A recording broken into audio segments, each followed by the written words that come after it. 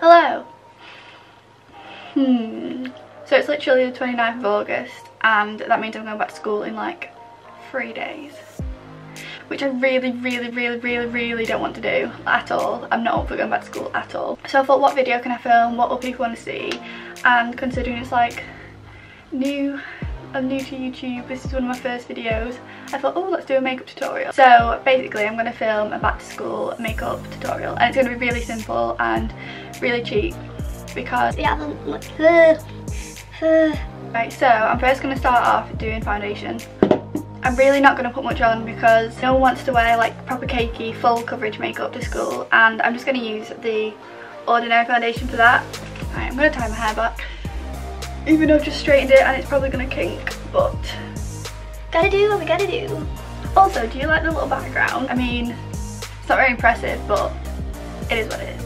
Now I'm just going to have to ruin it to take my brushes. I'm just going to blend all that in circular motions all around my face.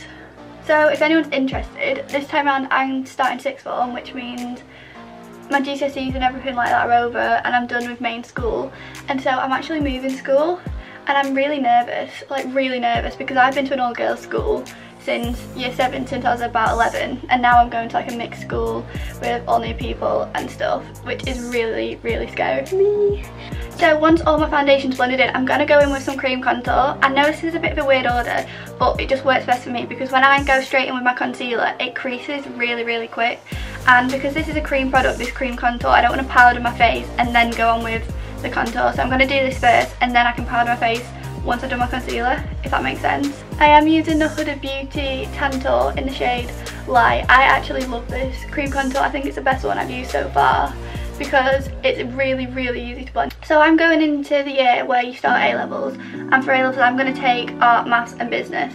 And so basically today we have transition work to do in summer before we go into the lesson, and I've not done much, and I was trying to do the maths today and oh my god, because of quarantine and lockdown I haven't done maths in literally like 6 months, and like maths is one of the things you have to keep doing to remember it, or you do if it's me. And literally like I could not remember it at all. I was literally sat there crying, probably cried about like five times today at maths because I just couldn't do it, and it's so frustrating because it's one of the things you know you used to have to do. And now I just couldn't do it at all. I'm going to go with a cream blush now. And for cream blush I'm using the P. Louise. It's one of the P. Louise bases and it's in the shade Cute and Coral. This is like a really nice like coral peachy shade. So I'm just going to put this on the high point of my cheek. I'm going to blend it out with, it's a BH Cosmetics brush in number 5, and I'm just going to blend this up on the high points of my cheek. So how is everyone feeling about going back to school? I'm really not up for it. I'm normally excited to get back to school a little bit. For the first day I'm like, oh, this was nice, but then like after that I'm like, right, I'm done, I want to be off again. But this time I'm really not looking forward to school. Right, once all of my cream blush is blended out, now I'm going to go in with concealer. So the concealer I'm going to go in with is the Maybelline Fit Me one. I'm just going to put this a little bit under my eyes. I'm not going to put too much on at all. And now I'm going to go in with the LA Girl Pro Concealer just to cover up some spots because this one is a lot closer to my skin tone. And I'm just going to blend out the concealer which I put on my spots with the Morphe M173? Yeah, M173 brush. So because I'm going to a new school, they've got a whole different dress code to what my school would have been. If I had stayed at my, can't even say that. If I'd stayed at my school, which I'm currently at, we have like the best dress code ever. It's literally like wear whatever you want as long as it's not too like revealing, you know what I mean? But this school's got like a proper like, it's like work attire dress code, which I have no clothes for like at all, so I've had to order like a lot of clothes. Going in with this new brush, it's the Peaches and Cream PC19 brush. I don't know how this is going to be, but I'm just going to try and blend that out now. I don't know if it's just on camera, but this concealer looks like a little bit like it's just stuck here. So I'm going to go back in with this concealer and just put a little bit under here to blend it more into my foundation. There you go. Yeah, good. So finally, this is all blended out. So on a beauty blender, I'm just going to go with my Huda Beauty setting powder. This is a translucent shade, and I'm just going to stamp that all under my eye and pat it all in. I'm actually going to do my smile lines because they are parts of your face which start to crease throughout the day. So I've just dusted off all of that excess powder which was left on my face, and now I'm going to go in with a bronzer. I'm going in with my favourite bronzer. This is the Anastasia Beverly Hills bronzer in the shade Saddle. This is literally my favourite. I've had it for years. It's probably expired, but I think it literally is the best bronzer because it's like the perfect shade and it's just so good. I'm literally just going to apply it to my forehead and my cheekbones. Notice that I'm blending upwards, like I'm doing circular motions up, because you don't want to drag this down. And I'm just doing the same on this side. Is it just me who has like a favourite side of the face? Like literally this side of my face is so much better than this side. I don't even know how to explain it, like it's just better. I keep feeling like I need to burp and it's not coming, like it's in the back of my throat, just some air. Right, so I'm going to do my nose contour now, and I'm not actually using the contour. I'm going back in with the same bronzer. I'm going in with this fluffy brush. I like to do a little bit on the bottom of my nose, which like brings my nose up a bit, or I think it does. And then I'm just going to go down the sides as well, but really, really softly. And I'm not just going to stop at my nose. I'm going to blend it into the front of my eyebrow so it doesn't look too harsh at all. Okay, so once I've finished my bronzer, I'm going to go in with blush, and I'm going in with the Anastasia blush kit. But in this palette, I'm going in with the shade up here. It's the peachier colour. I'm going to tap this up here on my cheek. I used to hate blush. Like, I'm pretty sure everyone went through a phase when blush just like wasn't a thing at all. But recently, like this summer, blush is just like the nicest thing. And again, I'm going to pull it up here rather than focusing it on like the apples of my cheek. I'm going to pull it up because it gives you more of like a lifted look. Now I'm going to do brows. I haven't dyed my brows, and I think I'm going to dye them before I go to school because it's just so much quicker, but I don't have any brow dye on them now. So I'm going to go in with this brow gel. It's from P. Louise again, and it's a tinted one. I think I'm going to put this brow gel in first, see what they look like, and then maybe go in with a brow pencil. So this is a tinted brow gel. I mean, I think they're like quite a lot harder to work with because if they go around your eyebrow, it is so frustrating, and they can be quite messy. But I think I'm just going to keep this to like the back portion of my brow. I'm just going to brush the hair upwards. Oh, and I'm not liking that. I'm quickly going in with a brow brush which has nothing on. I'm just going to like try and get that product out of the front. Do I fill in the end a little bit? Oh, it also looks like I've got a slit in my eyebrow. The annoying thing about this brow gel is literally if it touches any hairs, you know, like peach fuzz or anything like that you have on your face, it will make it brown. Like, can you see above my eyebrow here? So annoying. Right, I'm just going to go with a little Q-tip and try and... Right, that's just not coming off, is it? So at this point, if you don't think your brows are filled in enough to what you like, you can go in with a brow pencil. I would recommend a brow pencil. You can obviously go in with whatever you like, but brow pencils you can apply like different amount of pressure, so it can come off really dark if you want it in the tail of your brow, but if you want to fill in at the front of your brow, you can also apply a lot less pressure and it will come off a lot lighter. I'm just going to do a few really light hair strokes through the back of my brow.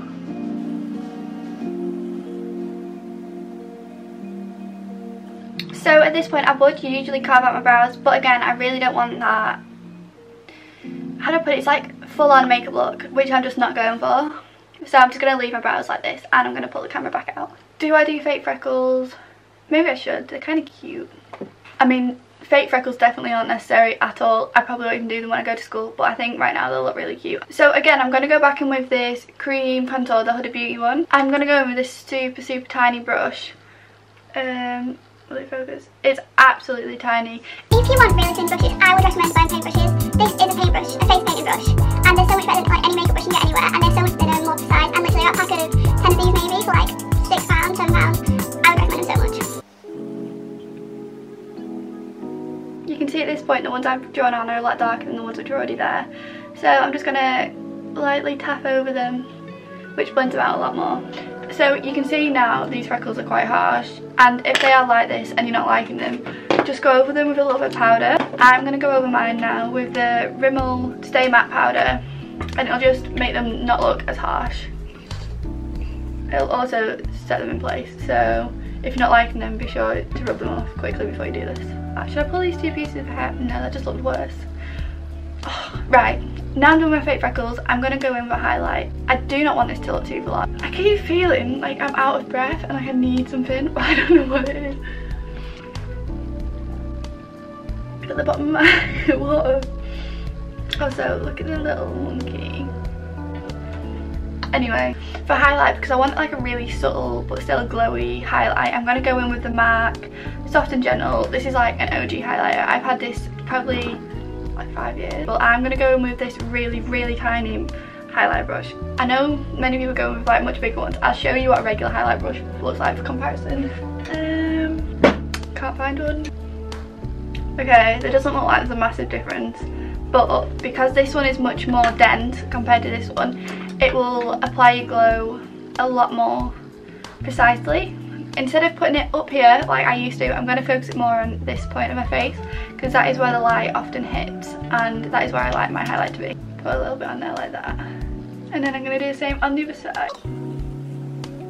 And on my cupid's bow, I'm just using the same brush that we were using before. But for my nose, I'm going in with a pencil brush because they're much more precise and I don't look like my nose looking wide. So if I went in with this brush on my nose, it would highlight all across there, because unlike most people, I don't have like a point right at the end of my nose. Like it actually like goes in a little bit here. So if I went in like that, I would not just get like a nice little point, I'd get like a line. So I'm going in with a tiny brush. This is the brush I'm going in with. It's a Morphe M431 brush. And I'm just going to put that on my nose here. Right at the end. A little bit under there, a little bit on the inner corner. Same for the other brow, and a tiny bit here. So at this point I'm literally almost done. I have eyes to do and lips to do, and for my eyes I'm going to keep it really simple. I'm just going to put a little bit of mascara on and definitely curl my lashes. I love curling my lashes. Even if it's a day where I'm wearing absolutely no makeup, I'll still curl my lashes because I just think it looks so much nicer. Like, do you not think that looks so much better where you can see my lashes versus you can't see them at all? I'm going to go with a tiny bit of mascara. This is the Maybelline Push Up Drama Mascara. I'm just going to focus it on the root of my eyelash and sort of wiggle it outwards. Just like that.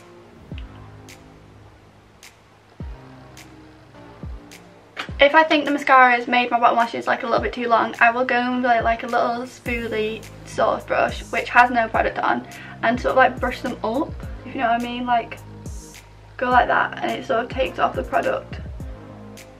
Okay, and now the last thing to do is lips, and I'm really not going to do a lot for lips. All I'm going to do is take off all of the product which has got on there and put on a lip balm. So I'm just going to go with my massive pot of Vaseline. This is massive, and I'm just going to put it on as a lip balm.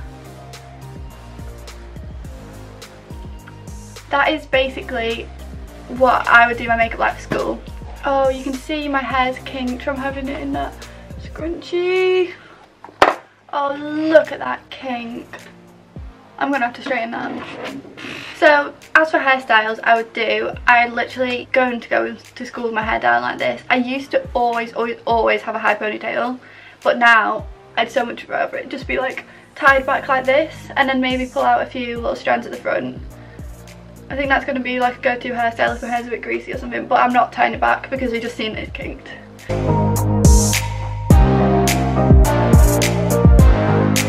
But if you have liked this video, I'm going to say the same thing that everyone else says.